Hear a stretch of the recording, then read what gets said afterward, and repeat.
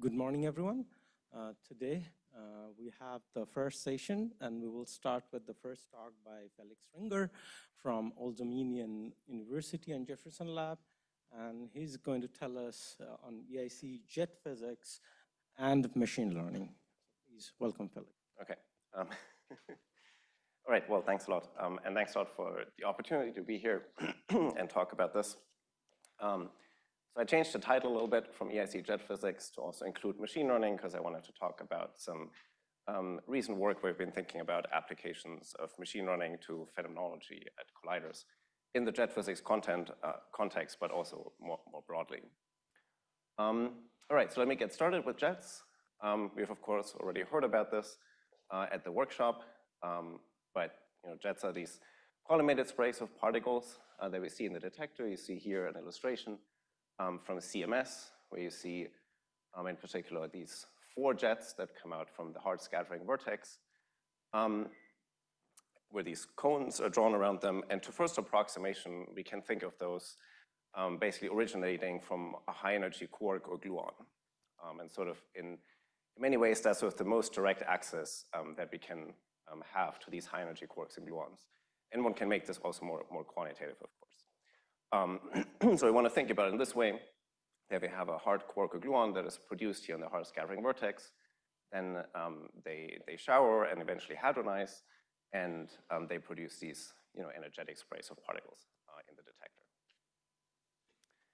Now, this was an example from the LHC. Of course, also at the EIC, we will have jet physics. They will look a little bit different, but generally there will be jets produced at the EIC, and they're really a versatile tool in various aspects of the EIC science program. And actually, because we have this sort of asymmetric collision rate of electrons and protons, there's actually more options to make use of jets, because we have different jet algorithms, different frames that we can make use of, and that really allows us various handles on jets that we don't have actually in PP. Another advantage is that we'll have a very clean environment at the EIC, so things like pileup and multi-parton interactions are not going to be as much of a problem, of course, than at the Large Hadron Collider, so we can do very precise measurements. And then there's a whole range of observables that we could look at in the context, for example, of jet substructure, right, where we look at the internal structure of jets, and we try to learn different things from that, like TMDs, like GPDs is related to that. And also, of course, studies like hadronization, nuclear modification, and so on. So there's the 2 main things are sort of jet substructure and then jet correlations, where you basically look at sort of the global topology of where the jets are at the event. And depending on what observables you construct and look at, you're sensitive to TMDs and various non-perturbative aspects that you might be interested in. So let's first take a look at what jets are going to look like. So we have here, in the upper right corner is the cross-section for inclusive jet production that's specifically in the lab frame as a function of the transverse momentum. And you can see it's a steeply falling cross-section, but it goes sort of up to 30, maybe 40 GeV where it can find jets. So it's, of course, relatively low energies compared to the LHC, but it's still a significant amount. And here on the left, you see the number of particles that we expect in those jets, again, plotted as a function of the transverse momentum. And you can see sort of in the highest PT region, we go up to something like 10 or maybe 12 particles on average per jet. If we go to lower transverse momentum, say 10 or so, then of course we have much less particles in the jet. And I'll get back to that. That can sort of be a problem. But if you don't have that many particles in the jet, there's generally not as much information that you can get out of these jets, for example, in the context of jet substructure. So the more particles we have, the more information we have. And if you want to think about machine learning, then the more information, the better. So the higher we can go in PT, the better it's going to be. And so in general, there's 2 ways we can construct jets. We always need a hard scale for that. And in these asymmetric EP collisions, we can either have a hard scale that's directly set by the transverse momentum of the jet relative to the bright frame axis or the lab frame beam axis, or we can also just have a high virtuality Q squared. So both of those can be large, or just one of them is sufficient. And so in many cases, for example, we don't have to require a large transverse momentum, but we can just require large energy, and then a high Q squared is sufficient to look at various jet cross-sections. And to give you one example of where this can be relevant, for example, for TMDs in spin physics, what you can see here is an illustration of an event that we might see at the EIC. So there's the scattered lepton here in red, and there's a jet recoiling in the opposite direction. And so if you want to construct an observable that's sensitive to TMDs, what you can measure is the vector sum of the transverse momenta of the electron, the scattered electron, or say a neutrino, for example, and the recoiling jet on the other side. So that's the imbalance QT. At leading order, that would just be 0. And if you go to higher orders, but if it's still small relative to the hard scale of the process, then that gives you access to TMDs. So that's illustrated here. Right? So we have the incoming electron and proton. If you polarize the incoming proton transversely to the beam direction, then by measuring this transverse momentum QT, if that's a small quantity, then we'll be sensitive to TMD physics. And you can write down TMD factorization theorems that look like this, and you're going to be sensitive. In the spin polarized case, you're going to be sensitive to, for example, the Sivers function. And actually, one of the interesting things here is that you're only going to be sensitive to TMD PDFs, so there's no sensitivity to TMD fragmentation functions. So you can study these type of things in isolation. It sort of gives you a way to disentangle TMD PDFs and fragmentation functions, so the initial and final state, you can sort of separate them out. And here's an example of a calculation that we did. This is specifically for the Sivers function at the EIC. And you can see here the relatively large theory uncertainty that we currently have, or at least that we had when we wrote the paper. And this is plotted here as a function of this transverse momentum QT, or the absolute value of the transverse momentum. And you can also see here the size of the data that we're going to expect, or that we expect to see at the EIC. At least that's the statistical uncertainty. At least the statistical uncertainty is significantly smaller than the uncertainty we currently have on the Sivers function. And so this is in the laboratory frame, but one can do very similar things also in the bright frame. That's some of the things we're currently working on.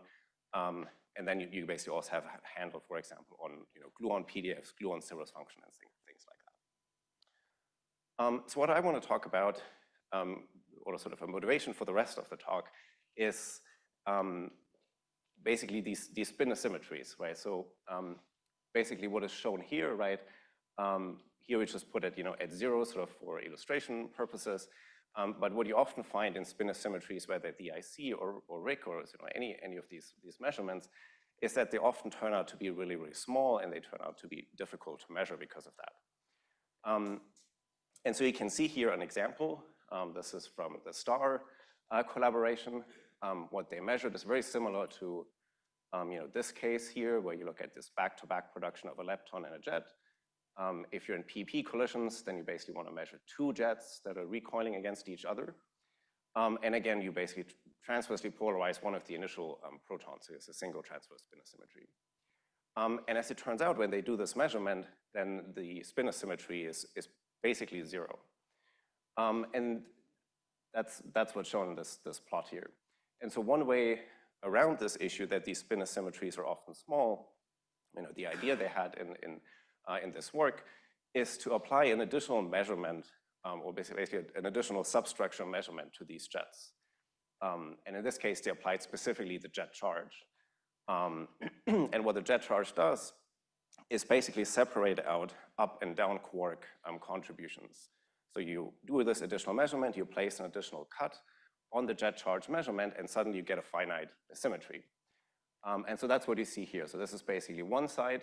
If you have, say, a large value of the jet charge, you get a finite is positive asymmetry, and if you apply the cut on the other side, you get a finite negative asymmetry. And what is shown here, just on the right side, that's sort of averaged sort of over the entire range of what's plotted down here. If you average again, you get the green point, and it's exactly at 0.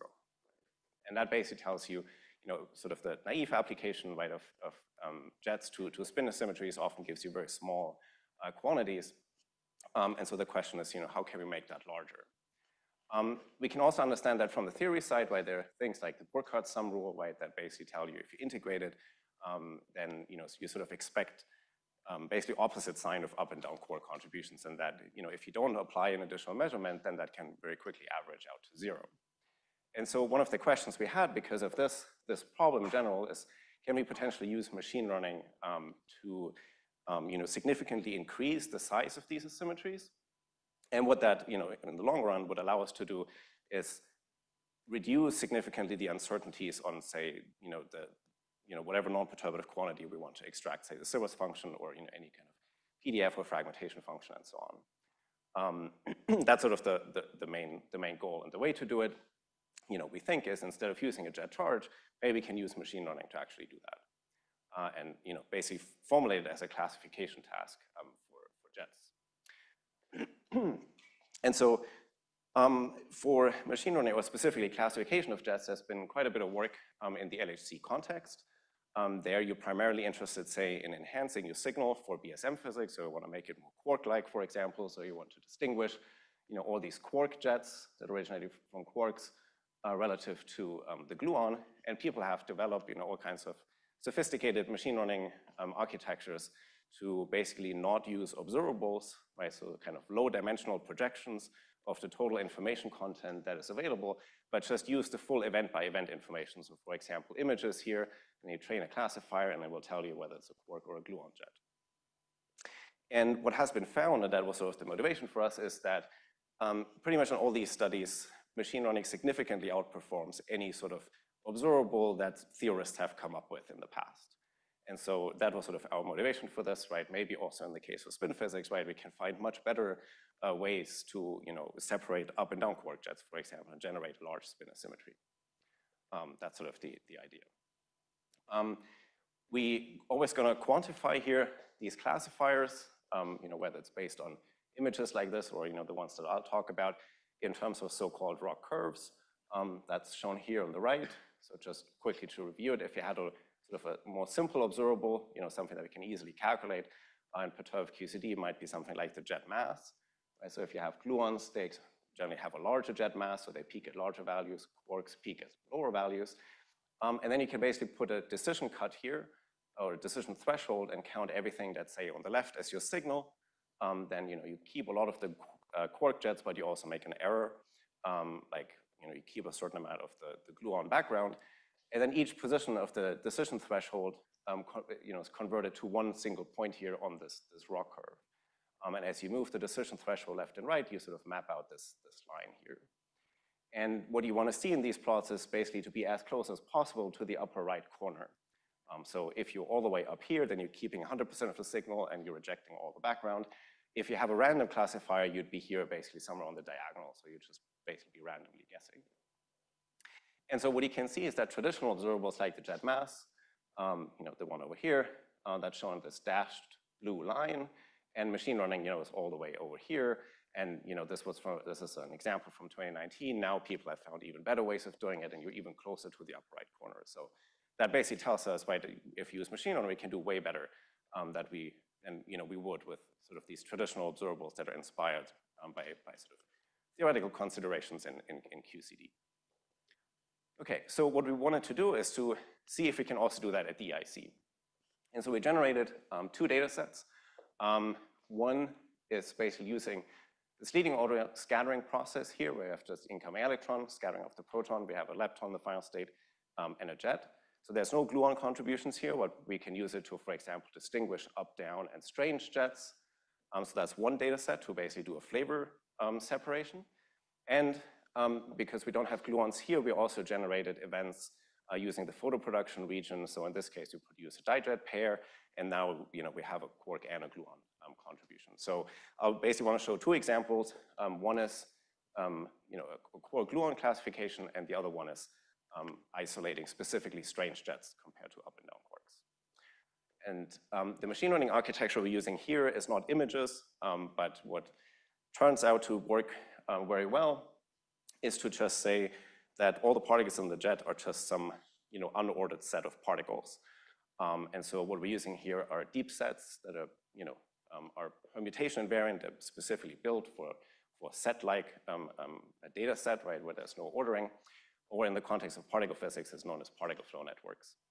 And so what it is is basically shown in this equation. So it takes as input the particle 4 vectors of all the particles that you have in the jet. So say the transverse momentum, the rapidity, and the azimuthal angle, and the PID of each particle. Then, as illustrated here, you apply a first neural network based on this input, and you map it to some very large latent space. And then you do a summation operation in the latent space, and that basically makes sure that the entire result is permutation invariant, right? So if you interchange particles 1 and 2, it doesn't matter for the final output. And then you have a second neural network, F, that basically takes all of that and shrinks it down from the large latent space and just gives you like a final number that is then used to do the classification, right? So it's a binary classification task. So it's basically just this sort of sequence of 2 types of neural networks, and that turns out is something we can train quite efficiently. There's similar things that one can use here as well that people have looked at the LHC, like graph neural networks, transformers, and so on. They'll perform a little bit better overall, but here we're more interested sort of in theory considerations. So any of these really do the job at this point. Okay, so here's the first example. We looked at this for quark versus gluon jets, so specifically using this photo production data set. And what you can see here is basically the analog of the plot I showed you before for the LHC. So we have a traditional observable, the jet mass is this dotted light blue line, and then so everything is sort of reversed here. So we want to be as close as possible now to the upper left corner as opposed to the upper right corner. And if you use machine learning, then we gain something here, right? It's definitely better than the jet mass. But it's also not all that much. And so one of the reasons here is that we've been using jets that are really way below, or that are below 10 GeV. So I forget the exact number, but something like 7 GeV or so. In that region, you really just have very few particles, right? And that's basically what you see here, right? Different than at the LHC, there's not all that much information available, and that means also the machine cannot, make use of the, I mean, it certainly makes use of the information, but that's just not all that much there, right? If you imagine there was just a single particle, right, then it couldn't do anything, right? It would, it really has to look at sort of correlations between different particles. And so, if we go to too low transverse momentum, then the machine learning can also not do all that much. What we realized, though, is the task is really quite different than at the LHC, right? At the LHC, you really want to have a look at a single jet, identify that, and then look at the next one. Here, we're really more interested in tagging or identifying the hard scattering process, right? That's basically what we would want to do. So we don't have to limit ourselves necessarily to just a single jet, but we can also use the recoiling jet, or we could use just all the particles in the event. And that's what you see here. So this is the line if you just use the leading jet to do the classification, if you include the second leading jet or the recoiling jet, and if you include all particles in the event, then you get this actually really good result. So this red line is actually very close, to the classification that you would see at the LHC. And so that is, of course, very encouraging. Right now, we see a significant gain in machine learning. Alternatively, right, we would have to limit ourselves to higher PT jets. But then there's really a lot of information, right, that we can make use of. And of course, then that also requires further theory efforts, how we can, make use of that in a way that's meaningful and interpretable in QCD. But generally, we do find, significant gain in machine learning for quark versus gluon classification. Now, the second example I wanted to show is strange jet tagging. So here we're trying to classify up and down quark jets versus strange jets. And the best machine learning result that we could get with the architecture that we used is shown here in this I don't know, purple line. And as you can see, this is really close now to the upper left corner. And it significantly outperforms sort of anything else that you would normally think of if you do strange jet tagging. So in particular, right, there's sort of a more maybe physics-inspired idea would be to require that the leading particle in the jet is a strange hadron. In that case, we can't make a ROC curve, right, because there's no decision threshold. We vary, that's just a single point in this ROC curve. And that's shown over here, right? So there's a single point here. If we just require the leading particle to be a strange hadron, then we're somewhere down here. And as you can see, there's a significant difference here. If we use all the information that is provided by the events, we'll achieve much better classification. And that's certainly something we could try to make use of, right? If this is now the leading order DIS process, right? If we're able to reliably identify a sample of jets that originates from strange quarks, then we can get really much better constraints, say, on the strange PDF. Because that, of course, directly correlates, right, with, say, the strange PDF that you would like to extract from the data. Okay, so we see also here there's significant improvement using machine learning. Now, the question is basically, how can we make use of that information, right? So what we did now is we do a classification task, we get a ROC curve, but we want to get all the way over here where we sort of reduce the uncertainty on, say, a PDF, like the strange PDF. And so the way we can think about this is that what we would want to do is try to approximate, or what we have now is sort of an optimal classifier over here. If we want to, if we wanted to include this eventually, say, in some global analysis of PDFs, right, then we have to use well-defined observables in QCD that we can calculate perturbatively or include some non-perturbative components, and then extract, say, the PDF in a global analysis. So what we would need to do is find some observables that approximate as well or as good as possible this optimal classifier from machine learning. If we find this observable, like a single observable, or say or sort of a small set of observables, then we can do theory calculations, we can do measurements that we can fully correct for, and then we can include that data in a global analysis. So we still have to basically do sort of these steps to sort of make it rigorous in QCD. And that's again something that you don't necessarily think about at the LHC if you just care about enhancing your signal to BSM physics that you say expect to be more quark-like. Then you don't necessarily have to do all these steps. But here in QCD, right, if we're interested in some non-perturbative physics, we have to make sure it's somehow well-defined. And so one of the things that we need is basically a way to find observables that work very well. And so one way to think about this is to think in terms of complete sets of observables, and I say more what I mean by that. One of the things one has to be a little bit careful about here that we realized, and it's again something that's not really discussed in the machine learning literature because it's not really relevant for them, but what we need are observables that are defined both at the event-by-event level and at the ensemble level, so if we aggregate over all the events. So what I mean by that is, for example, if we have the jet mass, right, then that gives us a single number for a jet per event. Then we histogram all the event samples, and we get, say, a result like shown here in this panel. And then that's something we can compare to QCD, right, by doing perturbative calculation, including some non-perturbative effects and whatnot. But it's defined, there's one histogram that we get by aggregating over all the events, and we have a single number per event, right? So that's basically what we want to have. But of course, we said, well, the jet mass is not that great. But it needs to be something like this. So what we can't really make use of are things that are only defined at the event level or that are only defined at the ensemble level. So for example, what we typically use as input to the machine learning is really the position information, so rapidity and phi, right? So that's definitely defined at the event level, but it's not really defined, right? So it's really just, these points are individual particles, right? And we sort of give the coordinates in rapidity and phi. But that's not really something that's defined after aggregating all the events, right? We would just get some distribution in phi and eta, and that's not really something we can make use of, right? And it would give us like a single histogram at the end, versus here we sort of have individual numbers, multiple numbers per event. What we also can't use are things that are sort of only defined at the ensemble level, and that's things, for example, like inclusive jets or inclusive correlators, such as energy-energy correlators and so on. They cannot be used for tagging, so because they're not really defined at the event level. So in particular, if you think about inclusive jets, right, what you do is you take all the jets that you have in the event, and then you put them in histograms over here. And only after you aggregate over many events, then what you're getting is the inclusive jet cross-section, right? But there's no inclusive jet cross-section event by event.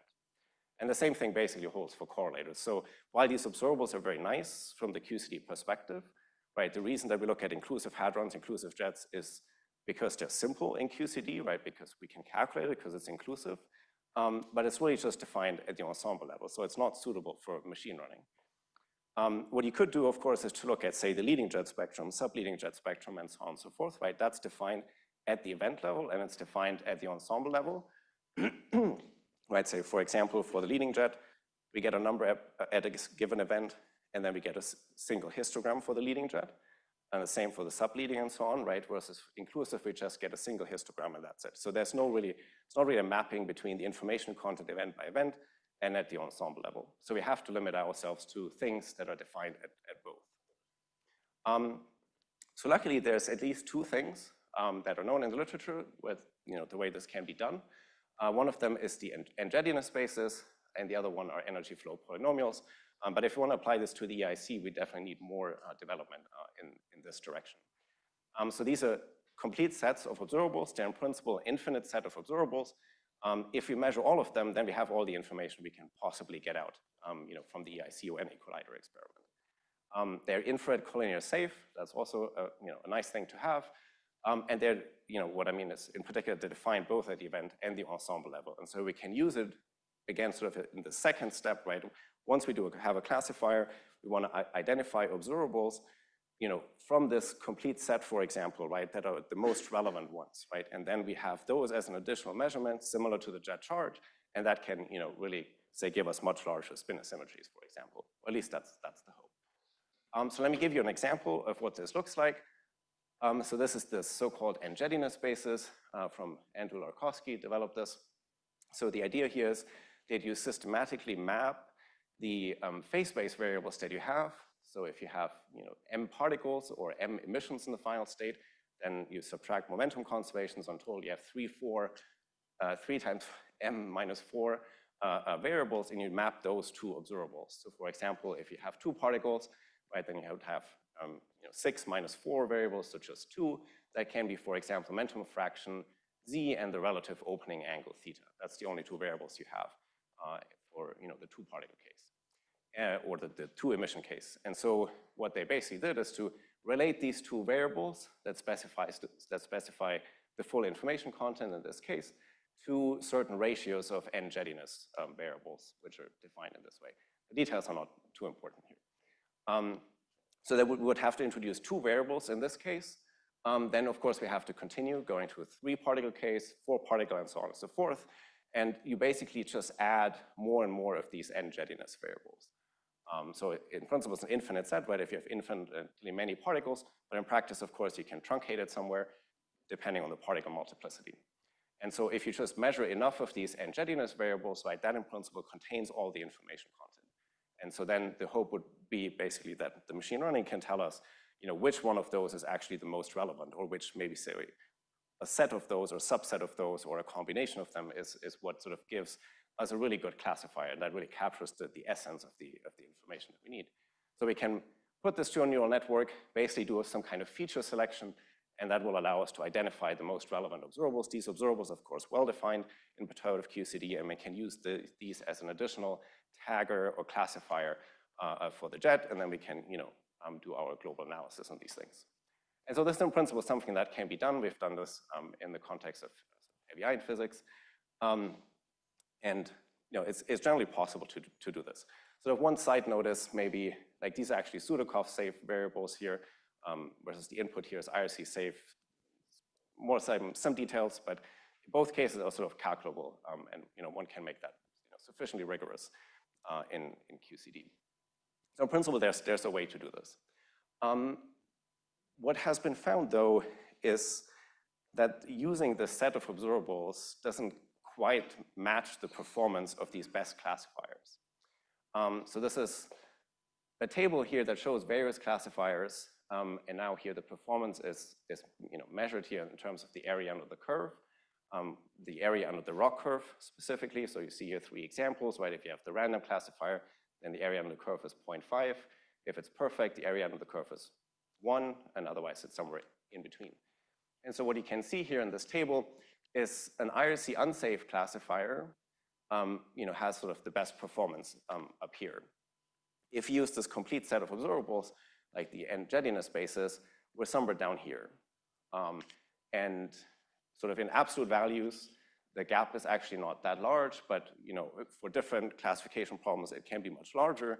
And also, by now, this number has actually increased quite a bit. So there somehow seems to be sort of a gap in performance between using these observables that are well-defined in QCD and using sort of the best possible classifier. So that basically means if you want to approximate the best classifier with things that are well-defined in QCD, there's sort of a gap in between.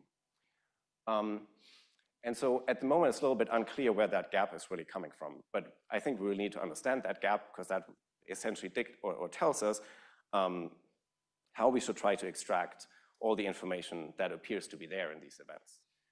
And there's a couple of possibilities where that gap could come from. One is that, well, this is IRC unsafe, right, versus these engineers observables are Sudakov safe or IRC safe. So that could be the reason. Or it has to do with a type of input, right? So here we're usually using this position information, right, versus here is more sort of relative angles, right? That could be the reason. Or the architecture is really just different, right? That is used here, that's a normal neural network. Here you have this sort of permutation variant neural network and things like that, right? So it could be any of these things. And it's not really, I don't have an answer to all the, these three questions, right? We haven't fully nailed down where that difference is coming from. But I would say it's really essential to try to do this to really max out the information content that we get from collider experiments. Now, one of the questions I think we sort of answered, which is the first one. And so the question is basically, is IRC safe information all you need for jet classification, right? Or do you need to be IRC unsafe? And then, of course, you'd be sensitive much more to sort of non-perturbative effects, right, and emissions that are, at very narrow angles that are also more difficult to measure experimentally, potentially, right? And so that sort of is one of the first questions we would want to answer. And so the way we try to answer it is to basically use the same machine learning architecture, but have the input be either IRC safe or unsafe. And so the way we did that is to basically take all the jet constituents that we have and recluster them into subjets with a radius r that's smaller than the initial radius of the jet. So here you can see it's a very large, small r radius. Then as we go to the left, we decrease the radius, right? So we basically cluster these jets, these particles into more subjets and even more subjets. And if we take the limit of small r going all the way to 0, then we basically recover a fully IRC unsafe classifier, where we basically, again, feed to the machine learning architecture just the information of particles. Okay, so with by looking at this value of r, we can basically tune the sensitivity to infrared collinear safe emissions. To infrared and collinear emissions, right, that are otherwise sort of masked in these kind of subjets. As we take the limit to 0, we recover something that's completely IRC unsafe, but that is the maximum performance. And so the machine learning architecture is now the same. We train on position information here of the subjects or the particles, and we want to compare the performance. Okay. And so the idea is basically to see if the maximum performance is only obtained when the subjet radius goes to 0, or do we already get a maximum performance for finite radius? Okay, so that's what we wanted to see. So this is again the area under the curve. If our radius is equal to the original jet radius, right, then all particles in the subjet are just grouped together, right? We have no way to do any classification, so our area under the curve is 0.5, so that's where we're starting from. And then in this direction, we lower the jet radius on a log scale. And as expected, sort of the curve goes up, right? The classification performance goes up. And what we find is that actually for a finite value here of the subjet radius, we already match the maximum performance that we would get in the infrared collinear unsafe case. Okay, so that means for a finite value, we already achieve maximum performance. And so, from that, it appears that IRC unsafe or unsafety or infrared collinear safety or unsafe is not the problem, right? For a finite radius, we already achieve maximum performance. We also looked, sorry, this was an example for quark versus gluon jet tagging. There's an example of QCD versus Z jet tagging. In this case, even for a much larger value of the subjet radius of 0.1, we already achieved the maximum performance. And we can actually even identify the scale where this plateau is reached, and it depends on the PT of the jet, but whenever the PT of the jet times the subjet radius of order 5 GeV, then we reach this plateau and we reach the maximum performance. And that's really, for the purpose that we care about, that's basically a perturbative scale, and we can think of this classification problem, essentially as an IRC safe problem. So tentatively, the answer is yes, all we need is really just infrared collinear safe information, which is great news. There's also a theoretical perspective on this, why people sort of expect this to be an infrared collinear safe problem. And that's basically means that we should be able to map all the information in an infrared colonial safe way to observables that we can control well in QCD. Yeah, I'm almost done, thanks. And so in this sense, it's this type of classifier is really gapless compared to the n-subjettinous observables that I mentioned before in this complete set of observables.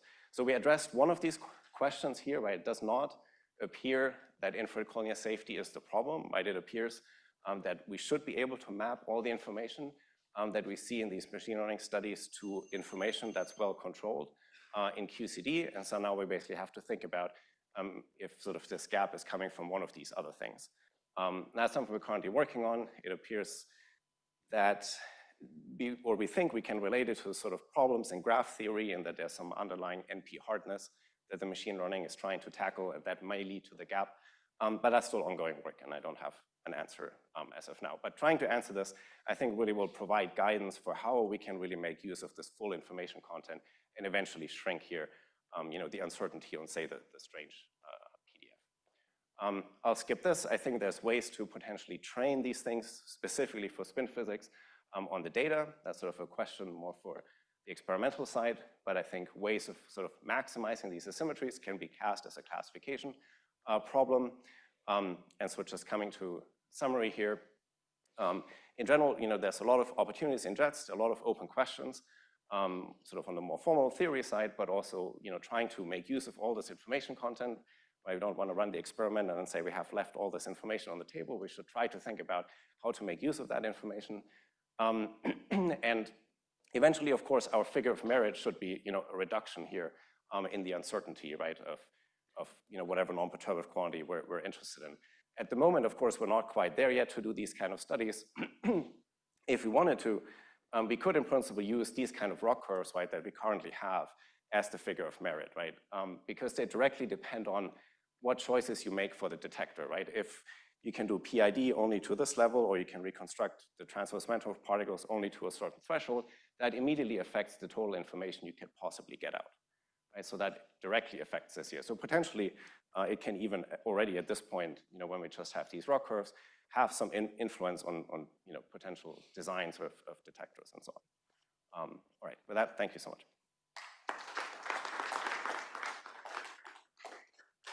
Thank you, Felix, for this wonderful talk. Questions?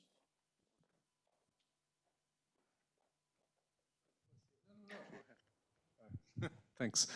Thank you very much. Very nice talk. And I have a naive question. I hope it's not so stupid enough. What is the impact of the accuracy of your theoretical calculations of these jets on your finding? I mean, when you compute your ROC curve, the efficiency, basically, you need to calculate the jets. And if you do it in next to leading order and next to leading order, does it make any difference on these results? Right. So these type of things are basically done. These are basically Pythia studies, right? Or you would want to do it on the event, right? So that's not something we can calculate, right? That's why we basically need this additional step, right, to translate that information to well-defined observables in QCD, right? And that's sort of, I mean, that's doable, right? If you sort of add additional n-subjettinous observables, right? That's something you could do, and you could calculate, say, a next to leading log, and then convert that into a global analysis. But these things here, that's exactly the problem, right? We can't calculate the ROC curves directly, at least not in this form. I think there's ways to calculate ROC curves directly, but not in the way it's currently done. So thanks for this great talk. I was wondering, the place where you were talking about the IRC safe like constituents is whether all you need for the jet tagging, right? I mean, in the ML context. Did you pass your trained network through one of the available AI explainers and try to see if the output scores are correlated with the IRC safe observables of QCD, just to understand the neural network is learning the similar kind of stuff, what you want them to learn as physics. So is this kind of studies are done? We have not looked at that. That may be something useful to look into. It depends on how well you can sort of enforce first principle ideas of QCD in those type of things. Right. And so we've been trying to do it, that way, but there may definitely be other ways of doing it. Mm-hmm. So it's definitely something good to think about. Yeah. Okay. Thank you. Alessandro? So apart from jet physics, where can you use these methods also for hadrons observables? Like I might think about the problem of separating current from target fragmentation regions. Is there something, did you think about something else which is not jet related? So, and maybe can be already used in present experiments and not at the EIC?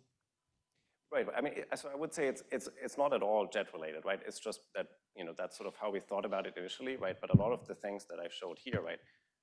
This is specifically for jets, but this is like the full event, right? So you can use all the information basically, right? And so, I mean, if you were to do only CITES with hadrons, right, then I would think you're sort of in this point over here, right? So one could think about how to do event-wide, you know, say event global observables, right, to try to, you know, get closer to this upper left corner. For specifically target versus current, I'm not quite sure. My thinking is that it's more theory question than a way to do it with machine learning, but I could be wrong. But it's definitely much more general, right? You could use this, I don't know, maybe there's ways to find the best observable for small x physics or whatever, right? Like there's like a lot of things one could think about in this context, right? It's definitely not limited to jets or anything. It's just that sort of the literature sort of came from jets to, you know, think about these things from that perspective, but it's not limited. So we have 3 more questions, 3 short questions and probably 3 short answers. The first one here.